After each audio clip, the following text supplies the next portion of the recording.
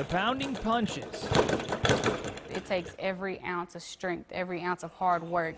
Cheyenne McKinney is in the gym every day, working toward her big goal of boxing in the 2012 Olympics. Somebody asked me the other day, that's like, man, do you ever take a break? I'm like, no, if you really love something, you know, you're going to give it your all. You're going to put your everything into it. Before she showed up at Keith Reed's gym in North Tulsa a few years ago, she smoked weed and drank. The low point was when she lost her grandfather and wasn't sure if she was going to graduate high school. I was just like, forget school, you know.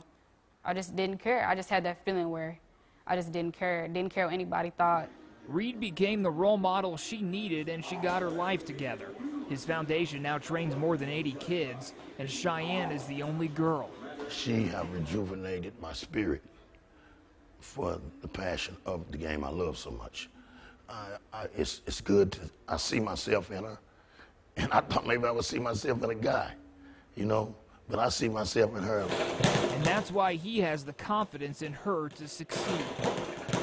Every fight is a step toward the Olympics, a step toward greatness. As soon as you can make it, it can be the same time that you can also lose it. So I just stay focused. I stay on the right path. Each punch pushing her forward. In Tulsa, Kyle Durking, OKBlitz.com.